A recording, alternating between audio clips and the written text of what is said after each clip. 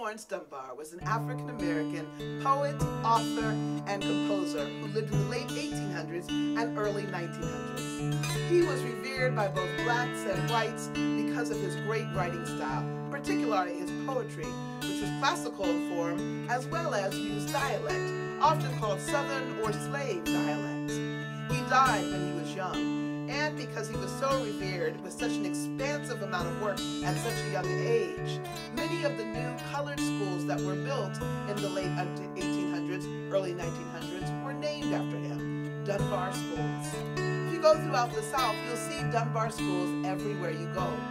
Today, they're not often colored schools, but they are schools that are middle schools or administrative buildings. Although in Washington, D.C., there is the celebrated Dunbar High School, which is an integrated school and in fine quality today. This particular poem is one of those poems in dialect called At Candle-Lightin Time. And I'm hoping that you'll have a candle-lighting time at your home. The candle-lighting time is after dinner, after supper, when the family gathers together and you have music and you have songs and stories and games. At Candle-Lightin Time by Laurence Dunbar.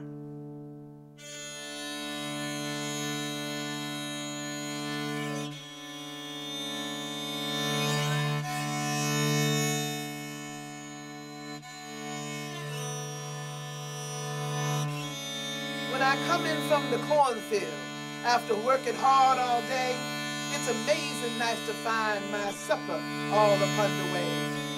And it's nice to smell the coffee bubbling over in the pot, and it's fine to see the meat a-sizzling, teasing like them hot.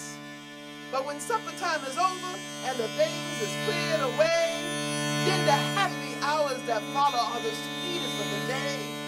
When my man's pipe is started and the smoke is drawing prime, then that's when I say, I reckon it's candle-lighting time.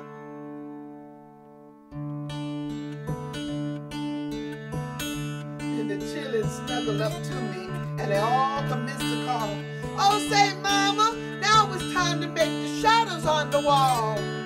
So I puts my hands together, every mama knows the way, and the children snuggle close around me as I begin to say, first thing here comes Mr. Rabbit. Don't you see his work his ears? Ah, this must be the donkey. Look how innocent he appears. There's no black swan a-swimming. Ain't she got an awful net? And who's that fella that's a-coming? Why, that's old dog Trade, I expect. That's the way I run off for to try to please them all I can. Then I hollers, now be careful, this here last one's the booger man. And they runs and hides their faces. They ain't scared, they's letting on. But the play ain't really over till that booger man is gone. So my man takes up his banjo and he plays a little tune. And I see them heads come peeping out to listen mighty soon. Then I says, ain't I such a mama for to give you such a fright? Just now you go on to bed and leave us. Say your prayers and say good night.